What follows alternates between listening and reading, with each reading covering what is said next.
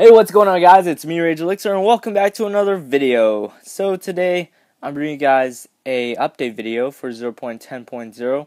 As you can see, the gameplay is a little bit laggy, but today I'm talking to you guys in regards to update 0.10.0. So TomCC tweeted out some changes today, some really good changes, in fact.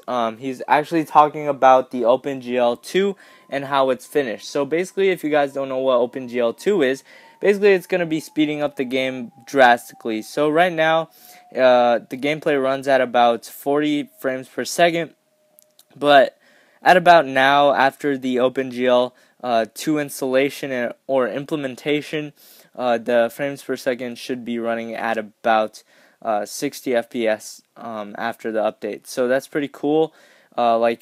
This is a huge jump in terms of looking at it the positive side. It may be only a 20 frames per second jump, but it's a pretty big jump if you ask me. I'm not an expert at looking at pretty much the implementations and pretty much the changes in FPS, but once the update comes out, I'll be able to show you guys the visually, so that's gonna be awesome. Also, I'll leave a screenshot on screen right now. Basically, the screenshot just shows basically the gameplay is still the same. It just speeds up the game. But as you can see on the top, it's 0.10.0 alpha build 1.